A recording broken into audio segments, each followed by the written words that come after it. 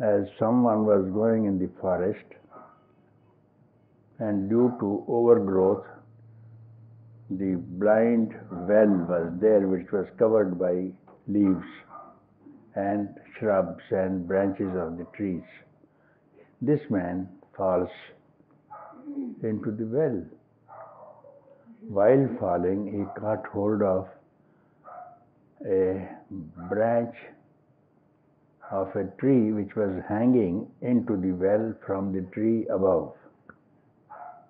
A root of the tree, you can call it. He caught hold of the root and he is now very safe. In the well, he found there is a crocodile in the well. If he falls, the crocodile is open with open jaws. Fear. And above, one tiger who was hunting in the night, he sighted someone, a man. So he came, but instantly fell into the well. He is looking for him. Let him come up. I will have my food. Tiger on the well, and inside the well is a crocodile. And then the root of the tree which is hanging, he saw two rats are cutting it.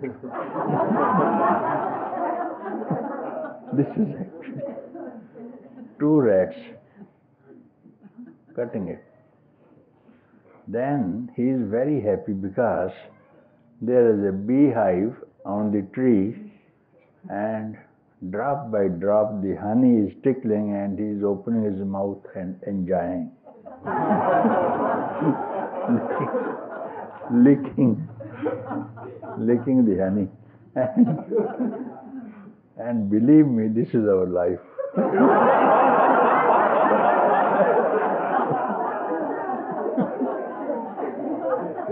Day and night are two rats. Day and night are the two rats.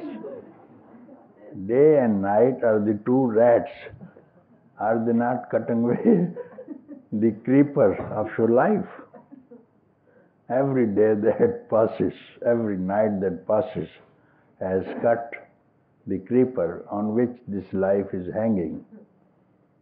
And down is death, fear. I am going to die. Instant fear is tiger, waiting. Today's fear.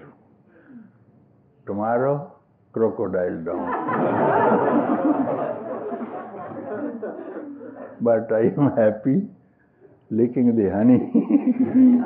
This is the pleasure of the senses, no? Licking, happy. How about this man? Everybody is involved in this. So how to know that he is in trouble? All around trouble, you see. All around there is trouble. And this is called blind well of the mind. And if you can save, and the raft is only this body, I have to be free during this incarnation somehow.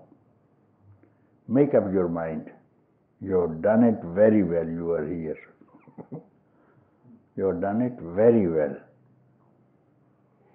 Out of 6 billion people tonight, a few can aspire. Freedom. Don't worry. You have to do it today and now.